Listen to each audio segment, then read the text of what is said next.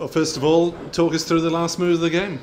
Yeah, it was, we fought hard to get back in a position where we could have sneaked the win, and yeah, it was a lovely line by Corey, and yeah, I think it was the right place, right time.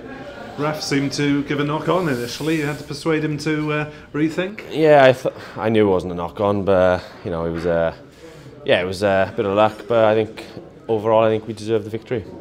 What about the whole process of adapting to life then without your international players? How do you think it went tonight? Yeah, it's always tough to lose, such experience. Which we got so many internationals, but as a young squad tonight, I thought we were fantastic, and even though it was a young squad, we showed maturity and sort of composure to grind out the victory, and a bonus point victory in the end. After the flying start that you got, Connacht came back strongly in the last 20. What was the feeling on the field in the closing moments of the game?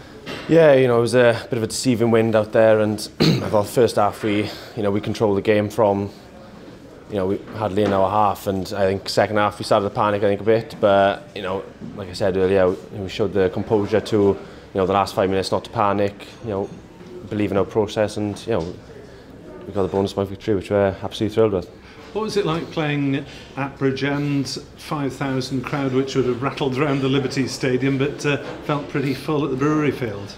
Yeah, it's always nice to play in Bridgend. It's nice to get out sort of around the region, and yeah, it was fantastic support tonight, and yeah, it was a very vocal 5,000, and we spurred us on until the 80th minute, which we needed. For yourself, do you feel the need, to take on a bit more responsibility on games like this when a lot of the more experienced players are away?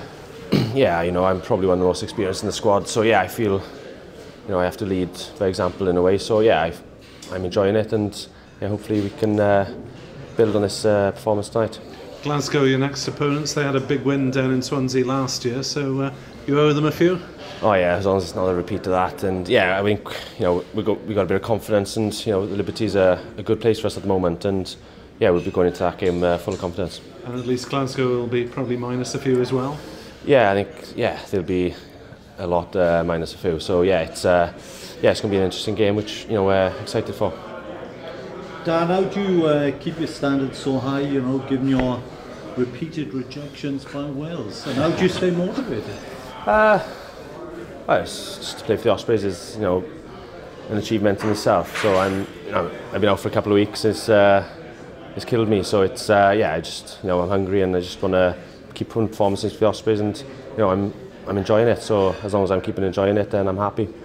And who impressed you out there, young players? It's all of them really. I think Harry showed real maturity, and he's a typical 9, the right place, right time to have his try, and Tian put a good performance in against an Irish international and a proven seasoned performer against Bundyaki, and I thought he did excellent. And yeah, I think the boys, not just the young boys, the boys who the squad players who don't regularly play week in week out, I think they were important for us tonight, and their sort of desire to win showed in the end.